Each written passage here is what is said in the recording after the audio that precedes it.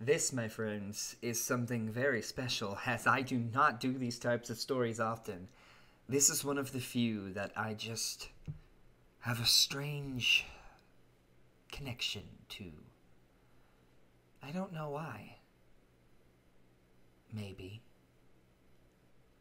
Just maybe. Strange experiences of my own have opened my eyes to the possibility that maybe not everything I've experienced is supernatural. Maybe it's time to re-examine your own lives for such experiences. This is number 12. The night I chose to remember.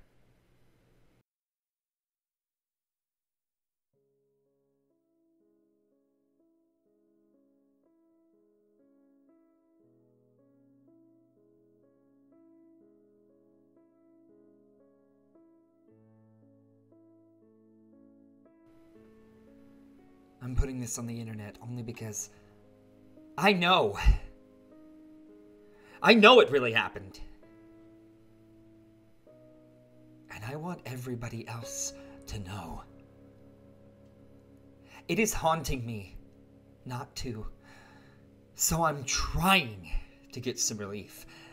I don't care if you don't read this. Posting it alone satisfies me enough that I did what I came to do. When I was in elementary school, I can't specifically remember when, I somehow developed nightmares.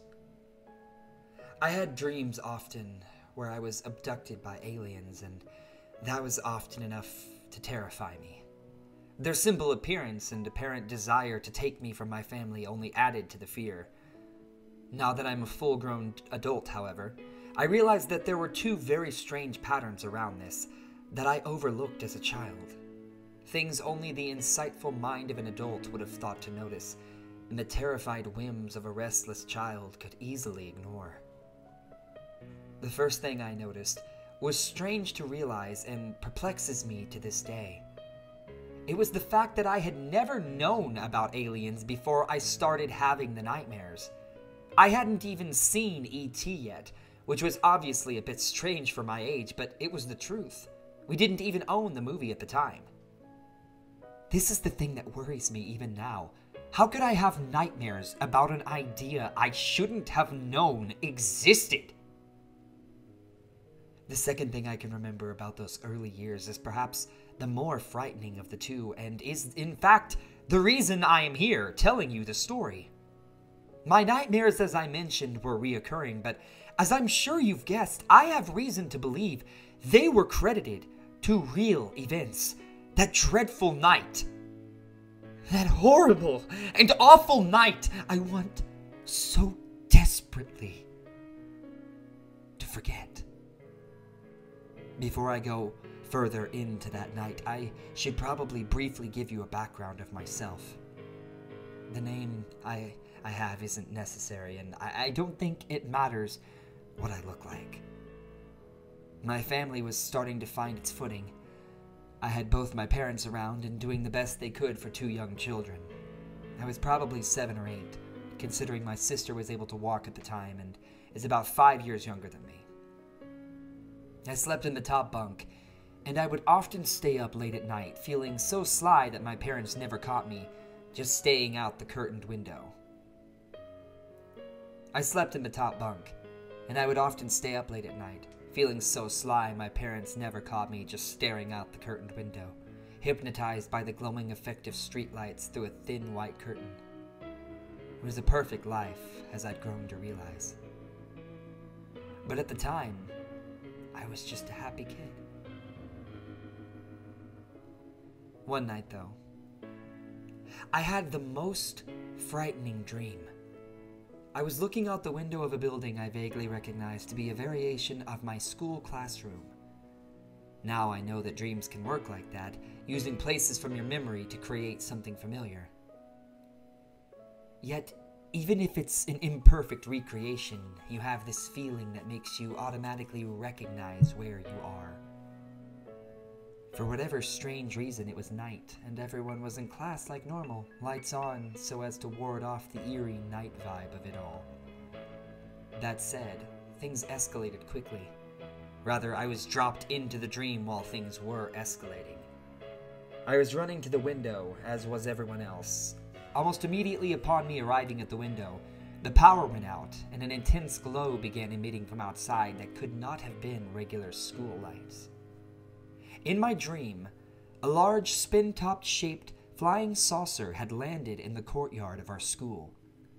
I turned, looking slightly to my left out the window, and although it was just a dream, the sight traumatized me all the same.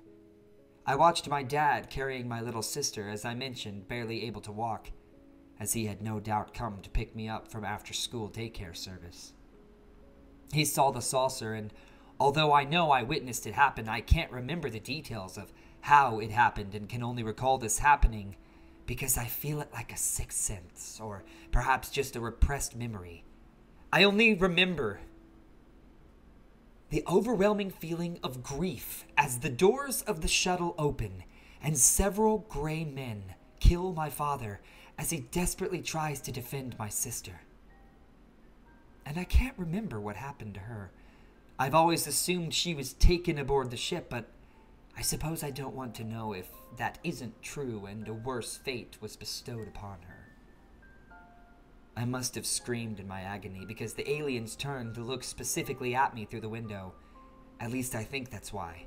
Come to think of it, I guess not, because they burst into the room and once more specifically came for me. I don't recall what happened. That's what I dreamed. That's what reoccurred in my nightmares every so often for about 5 years after. The first night I woke up crying, I didn't scream and didn't yell. I just cried as my mom came in, hearing my pitiful sobs to comfort me. I fought the nightmare for a few years, but one night it broke me again, sobbing in fear of something my body refused to let me remember. And then there was a night I cannot forget, that haunts me to this day. I was 13 and headed into high school soon, and I remember my family was packed up and moving the next morning. As a result, I was sleeping on the floor, and even though it was carpet, it wasn't wholly comfortable to be on the ground, and I was having a hard time getting to sleep.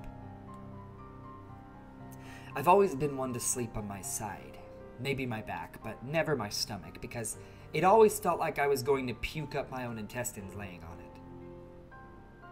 That night, I woke up uncomfortable and in an odd fashion. I was in the anatomical position, laying on my stomach, and my head facing to the left. The two things I noticed immediately wrong were that I was not snuggling my favorite stuffed animal, don't judge, and that I was on my stomach.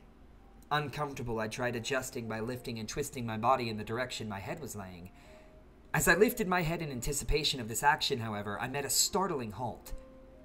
Something extremely stubborn was above my head and pushed my head back down into the pillow, in what I might add was an unusually gentle but mechanically forceful fashion.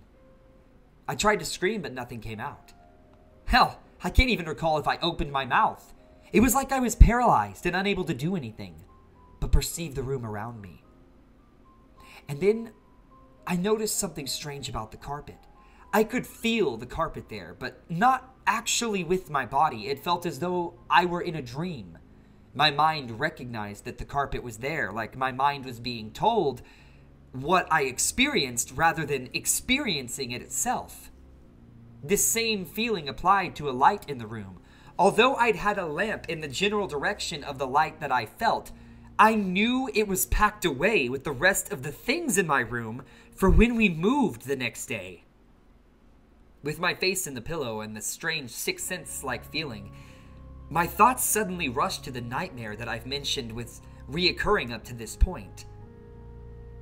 Before I could make any real connections, though, I suddenly was feeling relaxed and drifted to slumber in seconds. Something extremely rare for me. The next morning, I didn't remember the events, almost as if they weren't important. So I'd let myself forget. I only suddenly remembered them a few weeks later, almost without warning. I, of course, realized that I should have told my parents. However, I felt the statute of limitations to bring up a silly nightmare had long passed. And I felt it was too embarrassing to bring up anyways. Honestly, I was far too spooked to ever want to think about what may have really happened that night. I mentioned there was something that you needed to know in all of this, though, didn't I? Well, having this experience haunt my entire life has given me plenty of time to contemplate, and I finally think I've connected the dots. Despite the fact that you might call me crazy, I know what was wrong that night. Every night I've left this unresolved, I have had to endure the trauma all over again, imagining this incident.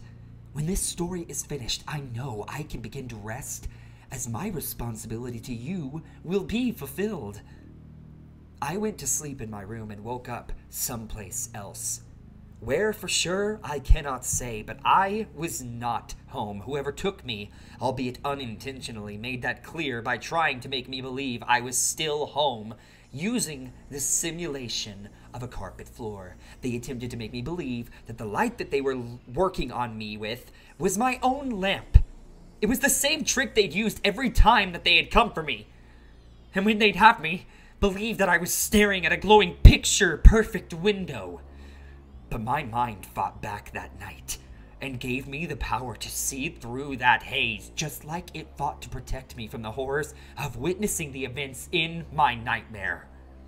Just like it gave me the nightmare to tell me something was wrong. You see, they say when you're exposed to horrific or traumatic experiences, your mind will recede into a happy place, something familiar, as to survive the event unscathed. Theoretically, I guess someone could abuse that happy place with the right technology, or even telepathic powers if you want to get supernatural, to convince someone that an event never even happened. Usually, our minds fight back to keep us from permanently falling into our happy place, to prevent us from becoming insane or even falling comatose. My mind fought back that night because it knew that there was something out there abusing its survival technique, triggering my place of safety so that I'd never know the truth of what happened when I slept. When we sleep, the truth to why we have dreams. Although I know my memories of the true events to those nights won't ever come back, I know the truth of every night I chose to forget, thanks to the one night that my mind chose to remember. And although my tale is over, I'd like to note that I have never had an incident since then, and can feel that it won't ever happen again, probably because of that night they lost control. I doubt I'm a special case, though. I doubt I'm the first to report this or break this hold they have on us, the strongest to resist it, or the best at it, or even more frightening to face realistically. I don't think I'm the last. So the next time you swear to God that you dreamt something that was too familiar or too real, you may want to prepare yourself, because the truth is out there, my friend. And every time I think about it, I remember just why I don't want to know it. As I said, your mind only plays these tricks. The very tricks they abuse to protect you from a traumatic experience.